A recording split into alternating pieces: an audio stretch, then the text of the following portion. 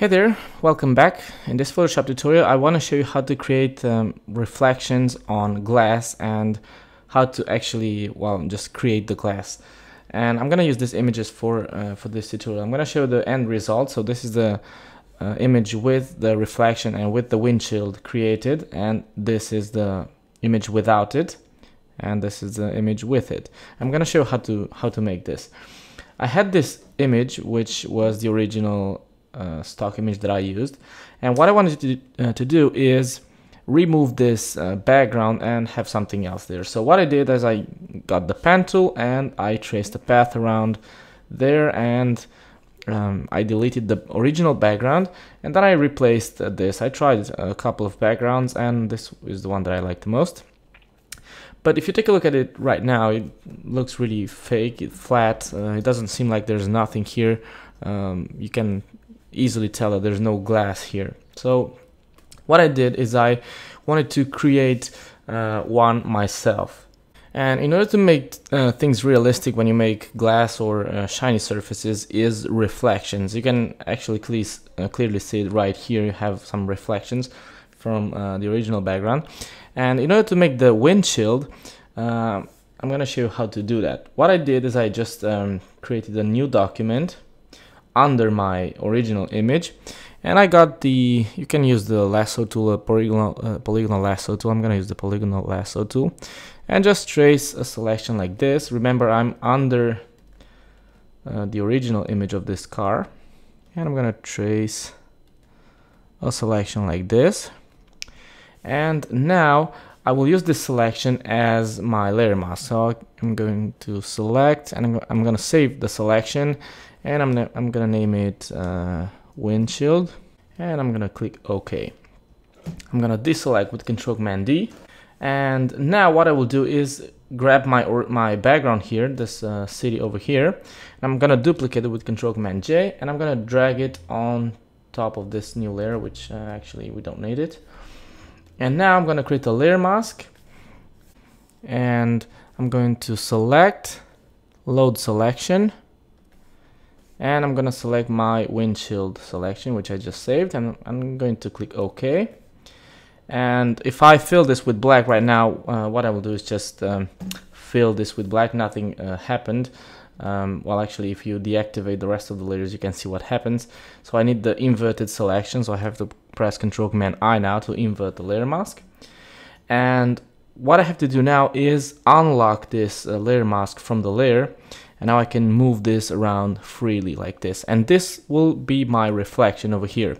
What I will do is flip it horizontally, so I'm gonna press Ctrl+Command-T to load the free transform, and I'm gonna flip it vertically, so I just want to have it upside down, and I will make it a bit smaller. And if you just leave it like that and drop the opacity to, like, let's say 15%, you can start to see that we already have something there that it works as a reflection, but we can distort it. So I'm gonna rise the opacity again so I can see it better, and I'm gonna press Ctrl+Command-T again, right click and choose warp, and I'm just gonna warp it a bit. Think a bit about the shape of the windshield. It's curved, so you wanna distort this a bit to follow the curvature of the windshield, and just make some distortions like this. And I'm gonna click OK now. Well, press enter to accept the change, and I'm gonna drop the opacity back to, let's say, 15% or 20%. The opacity value here depends on the background that you have. This is a kind of busy background, so it's not visible. If you increase the opacity to like 20%, it's not really that visible. But if you have like a clear sky, for example, let me change the background so you can see this opacity is too high for this background, so it depends on your background. And right now it looks good, but what we can also do is use layer styles to make it look a bit better. And I'm gonna double click here and go into the layer styles. We could add a color overlay and use a bluish color to tint this windshield a bit, and use the color blend mode, and then just try opacities. One thing that you should keep in mind is that if you use the fill instead of the opacity, you will not affect the opacity of the layer styles. In other words, if you set the fill to 20 and leave the opacity to 100, when you use the layer styles, you can use higher opacities here. So for 100% will be a lot more visible. Otherwise, if you leave the opacity here to 100% and drop the opacity instead of the fill, this, even though it's at 100%, it will actually be visible at 20% because the opacity also affects layer styles. So I'm gonna leave the opacity here to, let's say, 50%. I don't want to have it that much tint on my image there. I could also use gradient overlays. Let's leave it on normal so we can see it better and increase the opacity to 100%. And let's move it around and see, maybe the reflected would look nice on an angle like this. I just want to darken a bit the sides of the windshield like that, and change the blend mode to soft light maybe, or overlay and drop the opacity a bit, or use black to transparent if you want. Maybe that looks nice. You can even use inner shadow to add some shadows around the edges there, but don't make them too visible. We just want a slight effect there.